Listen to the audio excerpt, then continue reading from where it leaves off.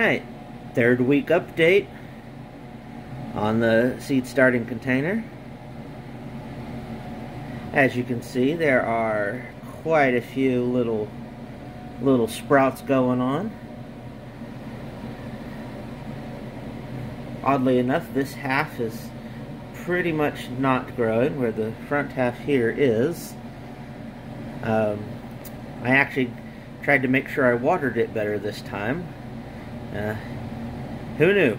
Plants need water. But it looks like they're angling towards the window, so I guess I'll make one more update and then place it outside.